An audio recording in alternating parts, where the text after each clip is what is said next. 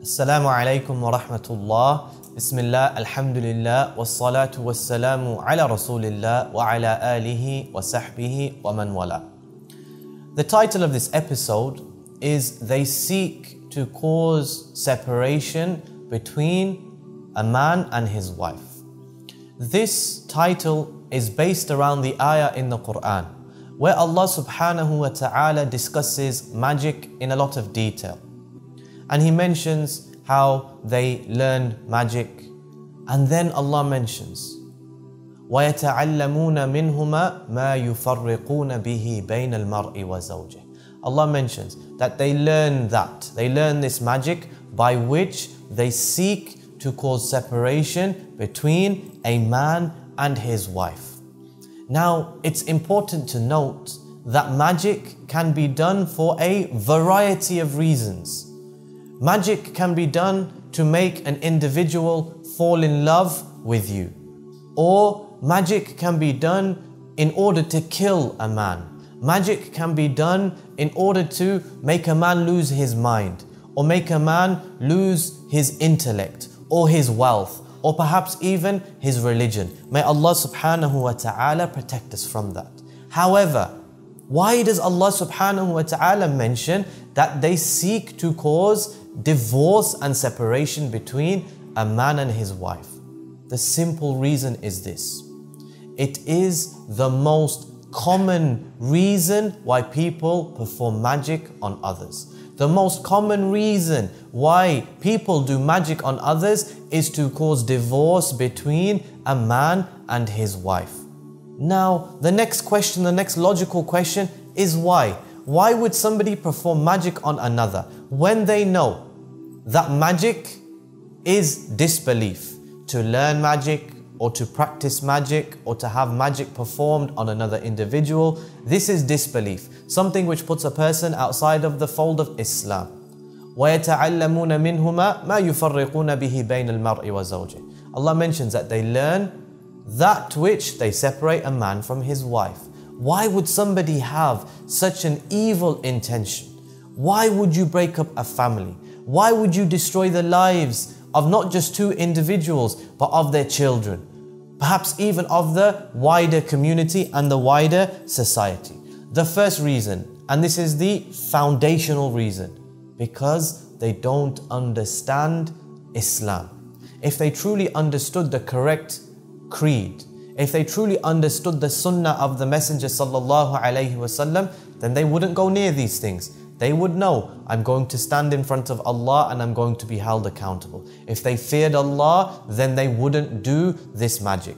So the foundational reason, a lack of fear of Allah, a lack of understanding of Islam. But there may be also other reasons, and let's look at some of those reasons.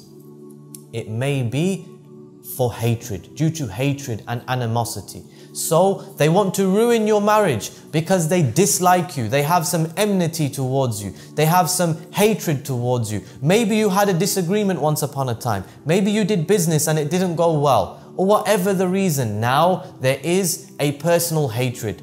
So what's the easiest and what's the best way that they can get back at you in their eyes is to destroy your marriage, to take your children away from you, to destroy your home life. So it may be due to hatred and animosity. It may be due to jealousy.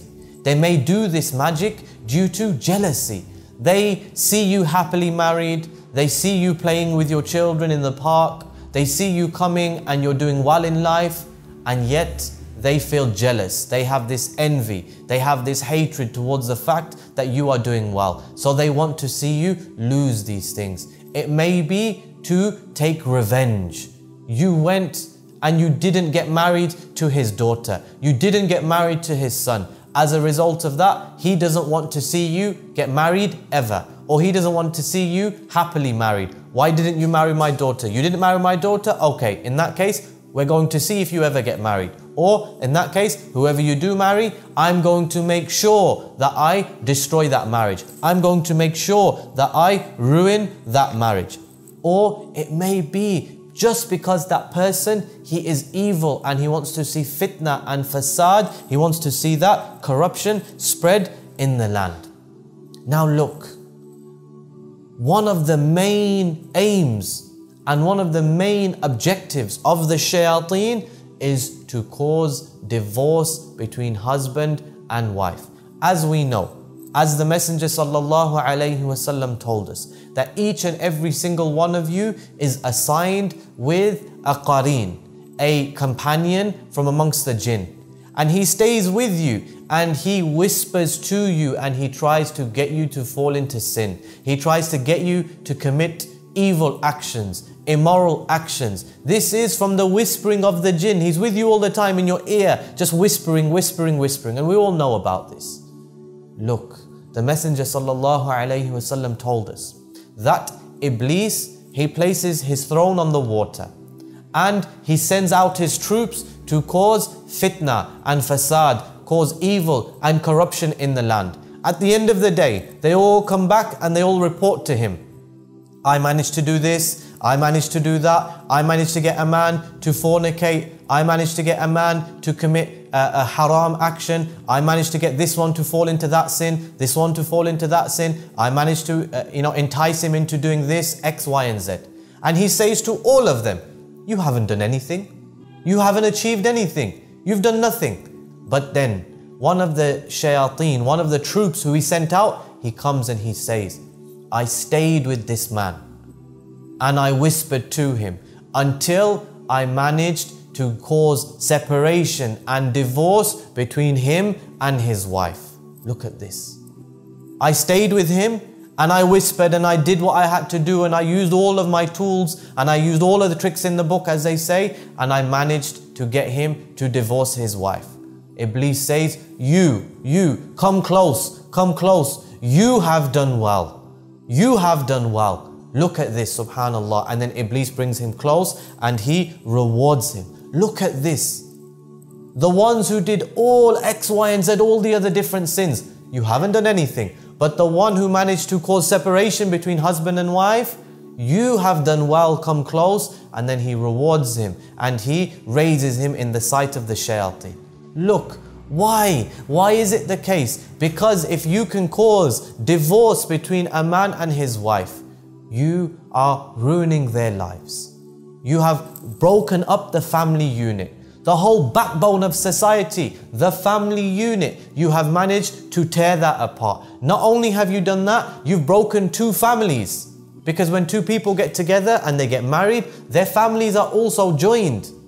He has his in-laws, she has her in-laws, and two families come together. So you're not only cementing two people, you're cementing two families when you get together. This way, the society is strengthened. But if you break that marriage apart, you break that union apart, you're ripping the two people apart, you're also ripping the two families apart. But more than this, you are ripping apart the family structure for the children as well. And the children are going to suffer.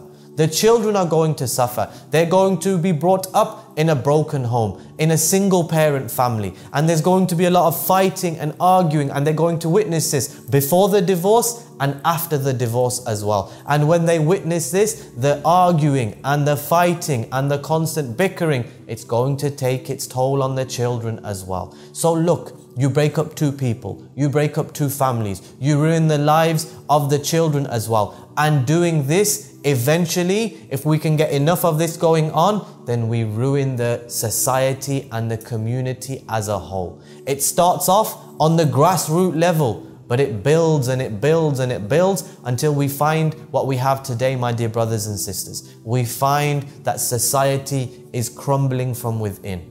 The family unit is crumbling from within.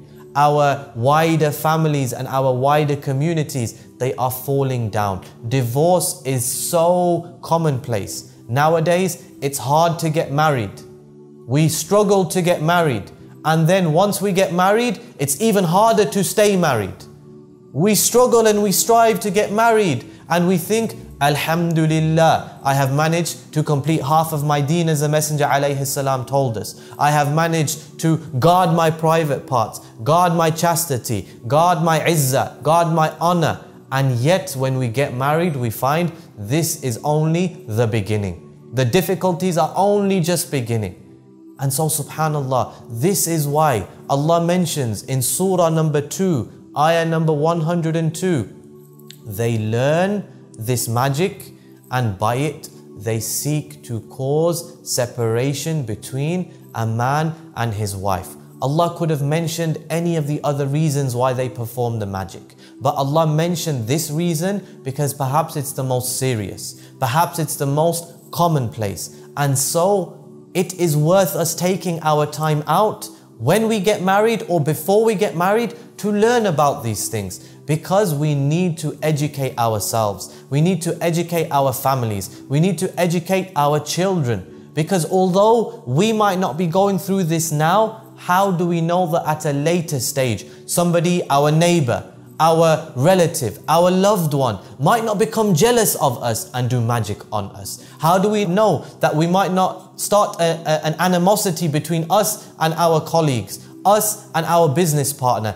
and as a result of that, to get back at us, he does magic? How do we not know, or how do we know that we're not going to come across somebody who's just plain evil and he wants to ruin the family and he's going to do magic on us? Like we've mentioned in the first episode, even the Prophet ﷺ was afflicted with magic. So none of us are safe. None of us can feel totally safe and secure. This doesn't mean that we live our lives constantly looking out over our shoulder, worried about magic, not being able to sleep, being concerned about magic. No. But we need to learn about these things. We need to educate ourselves. We need to take the means to protect ourselves. One of the means of protection is knowledge. So we see that this magic, one of the main reasons is to cause divorce between husband and wife. And we have briefly touched upon the dangers and the destruction that this causes within the lives of everybody, within your life, within your spouse's life, within your mother and father and brother and sister's lives, but also, my dear brothers and sisters, think about your children. Think about your children who in this society where there is already so much evil, already so much destruction, already so much misguidance, they're going to grow up in a single parent family. They're going to witness all of this bickering and arguing. On top of that, we're going to have the external influence of the shayateen, which we're going to talk about. The whispering of the shayateen, perhaps jinn possession as well. Other things going wrong around them. All of these, when the odds are already stacked against them, we go and make it even more difficult. So think about these things. These are things that we need to reflect on. So I ask Allah to protect us and our family unit from this magic. This magic which the people, they cause division between husband and wife, division between a father and his son, division between a mother and her daughter, division, division, division, destruction, destruction, destruction. This is why Allah says they learn that knowledge which harms them and it does not profit them. وَلَقَدْ عَلِمُوا لَمَنِ اشْتَرَاهُ مَا لَهُ فِي الْآخِرَةِ مِنْ خَلَاقٍ. And they know that whoever has any portion of this magic, he has no portion in the hereafter. They are literally selling their souls. They are literally selling their akhirah when they practice this magic. But these people are willing to do that. So we need to know how to defend against it. We need to know about how to overcome it. Overcome it as a family unit, because you're not alone. If you have a wife, then use that wife. If you have a husband, come together with your husband and let's tackle this together. Let's look back at this in 5 years' time and say, you know what? This strengthened our relationship. They tried to break us apart, yet because we have that knowledge, because we came together for the sake of Allah, let's come together now and say, you know what? That was the best thing that ever happened to us. So while these magicians, they try to destroy the society, they try to break apart the fabric structure of the family, let's come together, let's strengthen it by the permission of Allah subhanahu wa ta'ala. In the next episodes, we're going to look at suspicion. We're going to look at how to use the family to come together. We're going to look at how to prevent jealousy and envy and evil eye. We're going to look at all of these things inshallah. So please stay tuned. Assalamu alaikum wa rahmatullahi wa barakatuh.